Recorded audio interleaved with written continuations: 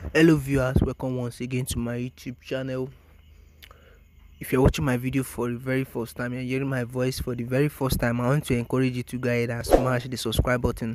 And if you're a returning subscriber, you are also welcome. So Primate Ayodele has finally revealed the person who is going to win the 2027 presidential election, and the person he revealed is going to blow your mind. So by the way, we all know that Peter Obi and Atiku and Tinubu just finished a court case which Tinubu flawed all of them and won all of them in court. So he made powerful statements revealing who is going to win the 2027 presidential election. So Primate Elijah Ayodele, the spiritual leader of the INRE Evangelical Spiritual Church, recently expressed his view on the political future of Peter Obi, a prominent figure in Nigeria. Primate Ayodele's statements have granted discussions regarding Peter Obi's potential presidential aspiration in the 2027 general election. So according to Primate Ayodele, Peter Obi's ambition to become Nigeria president in the 2023 election may be unrealistic, and he advised against pursuing the path. The cleric emphasized that Obi, who was the presidential candidate of the Labour Party in February 2023 election, could have potentially enhanced his chance of success. He teamed up with Atiku Abubakar, the People Democracy Party candidate. So in a statement published on his verified social media page, Primate Ayodele conveyed his belief that Peter Obi, the presidential candidate of Labour Party aspiration for the 2027 presidential election, might not yield the desired result.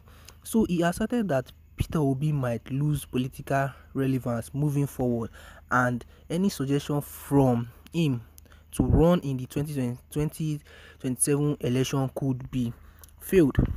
So Primate Ayodele also highlighted what he perceived and a missed opportunity for Peter Obi and Atiku Abubakar to collaborate in the 2023 election. He noted that Obi had done commendable work and contribute to the political landscape, but suggested that the 2023 election might have represented a lost chance for both figures. So this statement by Primate Ayodele underscored the ongoing discussion and speculation surrounding Nigerians politics, especially as the country approaches the 2023 election cycle.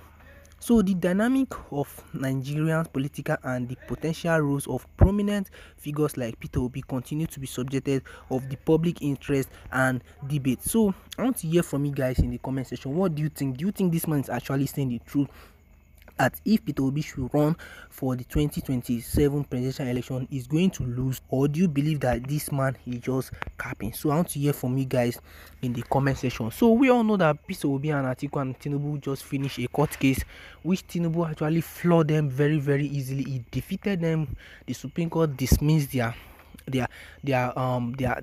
issue within 5 minutes, and that of Atiku Abubakar was the first to be dismissed. Then Peter Obi own was dismissed in less than 5 minutes. So there's a massive protest going on in the Supreme Court that day, which people didn't agree with the issue, with the way the Supreme Court actually judged the issue. So Primate Ayodele now come today to review that if Peter Obi should run for the 2027 presidential election, he might or he will lose, because he run for the 2023 election presidential election and he failed. So he's trying to say that instead of Peter Obi to run for the 2027 election, he should gather partner with Bola Ahmed Tinubu and work with he should partner with Atiku Abubakar, and they should try to work with either Bola Ahmed Tinubu and see how they can enhance this country called Nigeria. So I want to hear from you in the comment section once again. What do you think about this, and how do you see